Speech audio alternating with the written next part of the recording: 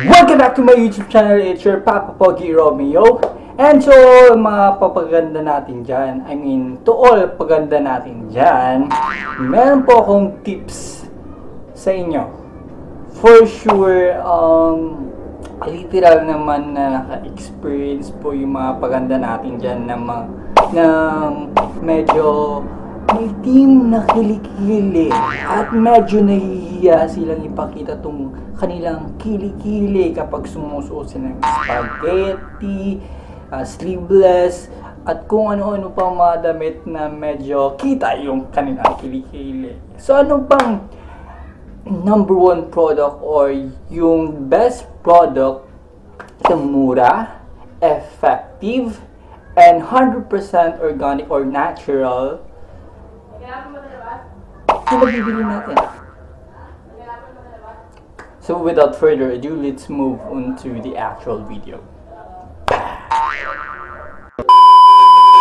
So itong Sakura Whitening Deo or Deodorant, nakakaputi po siya ng kilikili sa ating mga kababaihan, maging sa akin din naman, sa mga kalalakihan.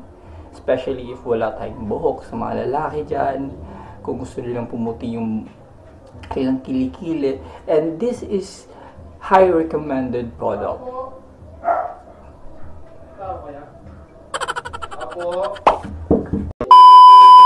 Ayan, sorry kasi na-interrupt tayo sa kaganapan kanina kasi meron kasing lalaki na nag-deliver ng bagong product.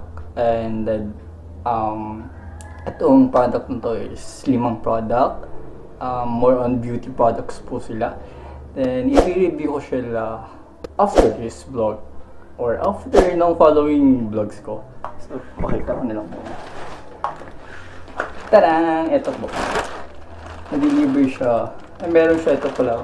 1, 2, 3, 4, 5 items na i-review ko. I-review ko at i-vlog ko. I-video ko later on sa susunod na vlog. But first, let's move on to the Sakura Whitening Deo. Ito. Mostly kababaihan na mga kasing gumagamit ito kasi gusto nilang pumuti yung kanilang mga kilikili. And sa malalaki din naman, kung conscious sila sa kilikili nila, diba?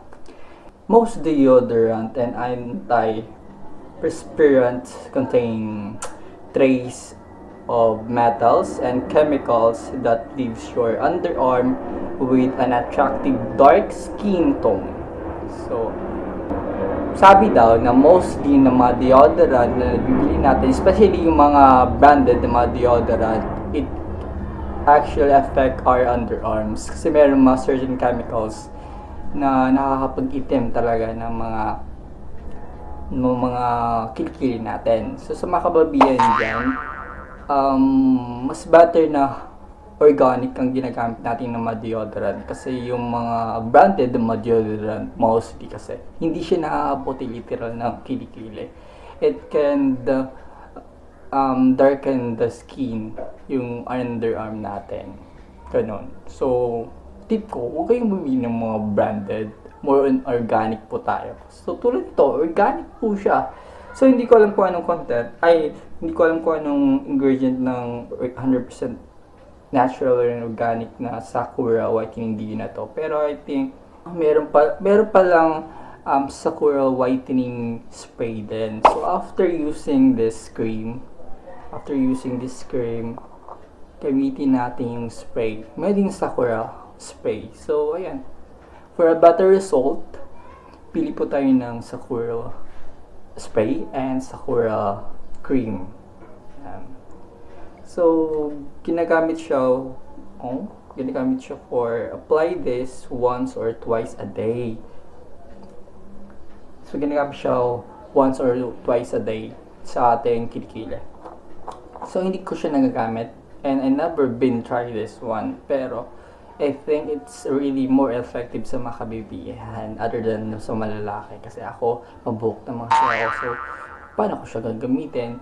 Mabuhok naman, di ba? Kilikili ko, medyo hindi ko naman kailangan ipakita sa public yung kilikili ko. Wala namang mga pakialam yung malalaki sa kilikili nila. Mostly babae naman talaga kasi minsan wala talagang hair yung mga kilikili ng babae, or sinishave nila or tinatanggal nila yung, or winawax nila yung kilikili nila. I mean, yung buhok nila sa kilikili. So, more sensitive sila sa mga ganon. Ayan. Itong Sakura Whitening Deo is really more effective at 100% natural, tulad na nga sinasabi ko sa inyo. So, nabibili siya kahit saan, worth 150 pesos lang siguro, or 200 pesos. And effective. And sulit. Sulit sa presyo. Try ko. Mabango siya.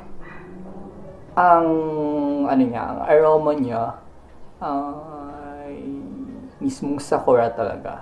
Yung ano, yung tree, sakura blossoms na flower. It really gave you an aromatic scent kapag ina-apply natin sa kilikili natin.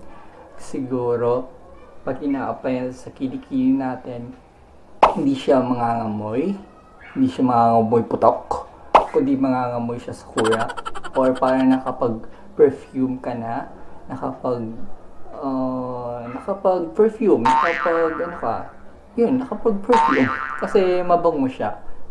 So, if sweaty yung underarms natin, so, masaspread yung mismong odor, mismong scent ng Deo na ito sa buong katawan natin, sa kilikili natin.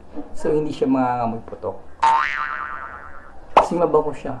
This one. Mabango.